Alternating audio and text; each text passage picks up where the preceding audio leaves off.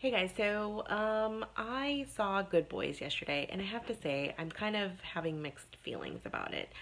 I thought that the movie was okay, but as a parent, I honestly don't know if I wanted to see a movie like that. I think it was overly crude. I feel like there was overusage of cuss words, overusage of like experiences that these kids should be having in sixth grade. I loved Superbad just because it was like a different type of comedic movie, but I think I felt like this one was just a bit too much for me.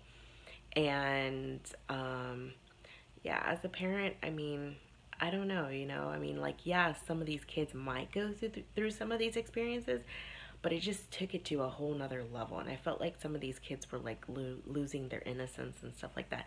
I could see some of this stuff happening to kids in high school, but in sixth grade, it's a bit much. Um, that's all I have to say with about that. I mean, you can make your own opinions and your own judgment if you go see it. But I have to say, for me, I was a little bit let down. Um, I always know that Seth Rogen's gonna have this type of, comedic humor to him and all that, but I think this was over the top for me.